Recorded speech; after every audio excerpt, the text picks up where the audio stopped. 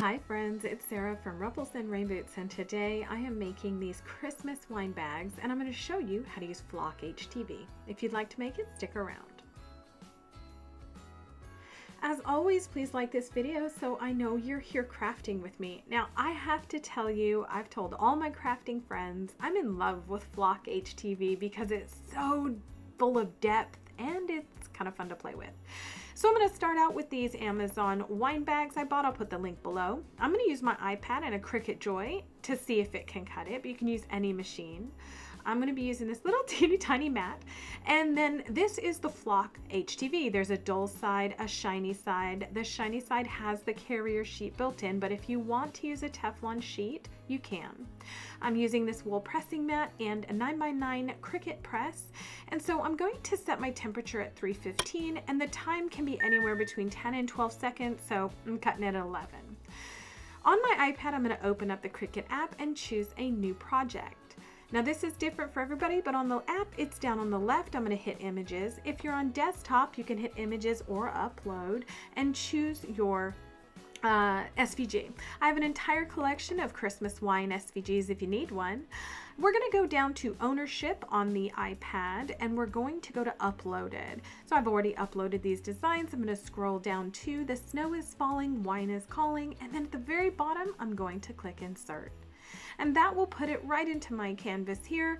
And before I do anything, I'm going to size it and I'm going to put it right under 6 inches to fit my wine bag, with still giving me the time for the room for the tag. And because I didn't unlock it, it resized the width. So I did group and weld it, and then this, it may look different for you. I'm on a Joy, which means I have the option for smart materials or matte. Now if you see this, you have to click where it says mirror off because we have to turn the mirroring on. This is HTV, heat transfer vinyl, so it needs to be mirrored when we cut. All right, so once we're here, we can know our design is backwards. We want to hit next. It's going to ask us to select our material. Because flock isn't an option, I always choose glitter iron on. And then I'm just going to cut using a paper cutter my HTV.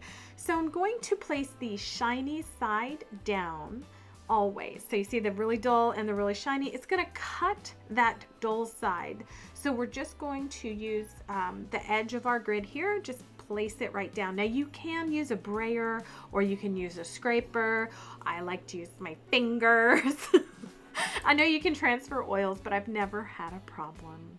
So I'm going to load my mat. It's going to just sort of make sure it's aligned. You can see it right here. This is going to depend on which machine you're using, but basically we're going to hit go, whether you're hitting go on your machine button or you're hitting go in the app. It took about 3 minutes for the little Joy to cut this, which I thought was pretty impressive. So while that's cutting, I'm just going to prepare my blank here. Like I mentioned, I got these canvas wine bags on Amazon. I'm going to flatten them and then move the tassels away so my press can just iron the front and the back. And then once my design is done, I'm going to unload it, pops it right out. And then I'm going to put my sheet back on to protect, flip the entire thing over, and then peel the mat away from my HTV. And that way it doesn't round it or warp it. All right, so you can see here the cuts. You can see it on this shiny side. It's really hard to see on the dull side, but they're there. This is weeding. If you're new to cutting machines, weeding just means you're removing that which you do not want on your piece. So I'm removing all of the outside edge here, and you can see took me 2 minutes to weed this all in, meaning the inside of the letters, the outside, everything. It does have some stretch like regular HTV, unlike hollow vinyl doesn't have any stretch. And I was very impressed because the Joy did great. There were no miscuts. There were nothing I had to like cut off or anything. It did the insides of these teeny tiny little snowflakes and the little ends and stuff with the little flourishes. I was very impressed with this. So after I weeded this, I'm just going to then size it. So if you're brand new, you can crease the carrier sheet. I'm just checking here to see, making sure all of my weeding is done, but you can crease it in the middle of the design just at the very top. So only push together the very top, and that will help you align everything. I like to get a ruler out. Sometimes I do well, sometimes I don't. But I like to get a ruler out, measure the whole piece, make sure I have everything in place. And then the next step is optional. So there is heat transfer tape, which allows you to sort of place your item and then not worry about it. I like to use it, especially on bigger pieces like this. So we're not done though. So I'm just gonna let you know, you can warm up this way. Which I'm gonna do here is just flip this down and warm up my piece, and then flip it back up and it's in the right position, right? I'm just gonna make sure everything's back flat and then put my tape on. Conversely, I'll show you another way, but all we're gonna do is do it exactly per the instructions on the packet of HTV. So if you have a lot of pieces on the next example I'm gonna show you, you can flip it over as long as it's not a thick material and warm up your piece that way. You do have to let this stuff cool because you'll burn your little fingers. But once it's cool, look how easy. Now, if you have a piece like an S or a little bit of a, flourish that doesn't press and starts to come up, you can actually push this carrier sheet back down and repress the entire design. But look at this. Oh, it's so fluffy. I'm gonna put a little wine bottle in here so you can see it. Oh, hello. So I love it because it's so dimensional and it's fun to play with, but I really like this for simple designs like this. So now I'm going to show you, if you're a beginner and you want to do multiple colors, you're going to turn off and turn on using the layers panel. You can do this on desktop or the iOS versions of Design Space.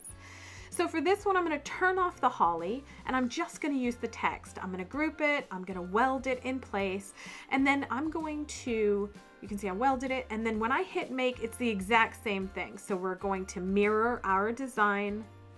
There you go, turning on our mirror.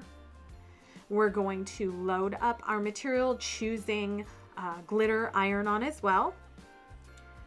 And then we're just gonna load that, let it cut. And again, I'm gonna prep my material while that's cutting, or prep my blank while that's cutting, just ironing it, making it even. So once that is done, you're gonna go back, after you remove that, you're gonna go back into Design Space, turn off the text layer, which is the little eye, and then turn on whatever accents. I have holly here. Now there's two ways you can do this. If you hit next right here, choose your thing. You see how it put them right together? I personally do it like this, but if you don't want to, go back, identify all of it, meaning select it all, hit group, and weld. You see that? Now it's the entire distance apart, as if you actually had the text still in it. And that helps new people to this process sort of figure out where to place everything. You're gonna do the same thing you did before, load your material, cut it, and there you go. And then now I'm gonna just cut off this big hunk right here, because I'm gonna use that again, and weed my design. And you can see this stuff is it's very similar to HTV in that it's really easy to weed. You can see, I mean, this whole thing came off in one piece. All right, so I'm going to do the insides here, not bore you with that, and then I'm going to go over to my color. So again, really easy, and use your, I don't know what, it's a pick, but use your dental pick looking thing to take out anything that is small detail. And then I like to cut these apart and position them separately. Again, whatever you feel comfortable doing, you can weld the whole thing together, cut it one, color, cut it 4 colors, it doesn't matter.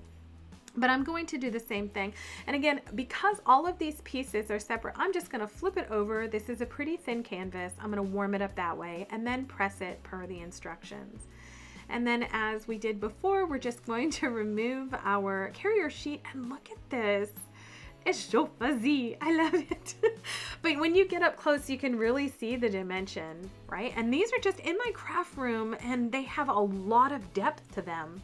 You can get the Christmas wine SVGs below, and also below in the comments, let me know what you think. Thanks for being here. Please like and subscribe for more crafty fun.